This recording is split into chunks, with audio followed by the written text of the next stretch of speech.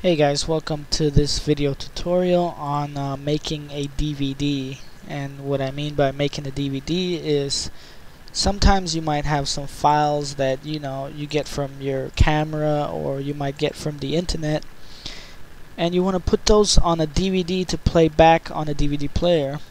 And in this tutorial I'll be showing you how to do that.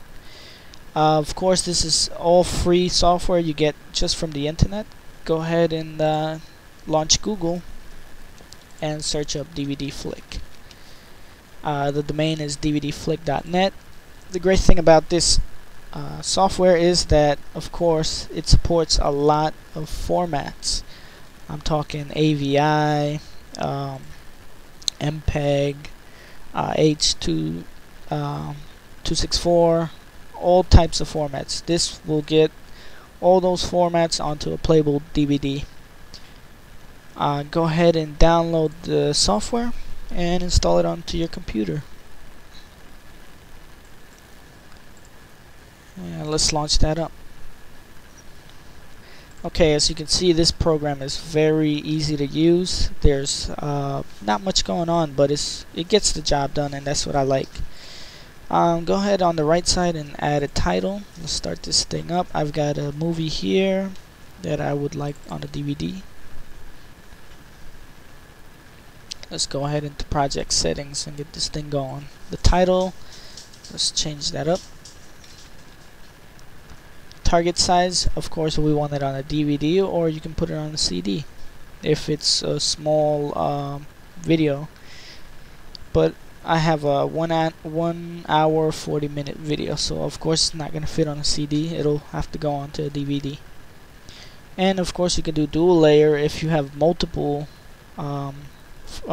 files that you want to put on the DVD. Encoder, I put that always on above normal, because once I leave this here I just let the program do its job. Of course you can still use the computer, but it'll just slow down the process. The video, we're gonna have it on NTSC because we're on the I'm on the Eastern US. If you're in Europe or whatever, you can go ahead and select PAL. I'll go ahead and select NTSC.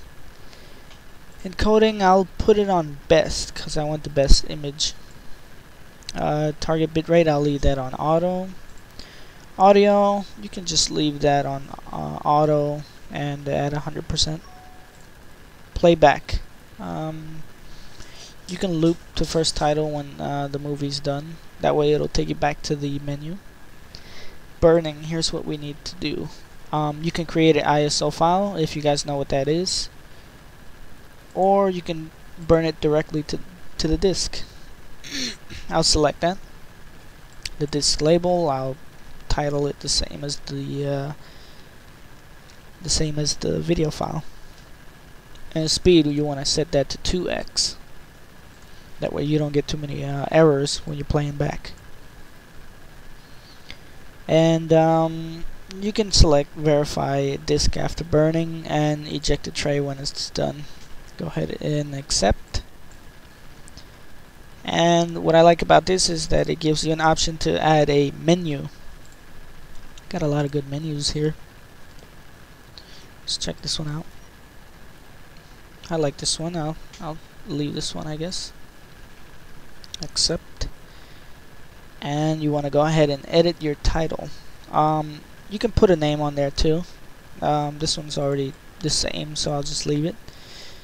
Great thing about this is you can add chapters as well. That way you can fast forward through, bits of the movies or video files. I have mine set to every 15 minutes. You can set it to 10 or whatever amount of minutes you'd like.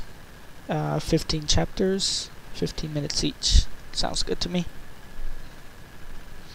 Great thing about this is you can add subtitles as well, but I'll do that on a separate video. Show you how to add subtitles to your videos.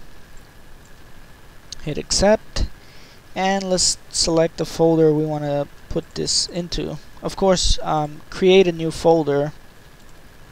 That way you don't erase anything by mistake. create your own folder, make a new folder, and you know, do what you gotta do there. Let's go ahead and create the DVD. That's the best part about it. This process takes about 40 minutes to encode the video, and after it's done, about another 25 to burn onto the disk. At this point, you want to go ahead and insert your blank DVD into your drive.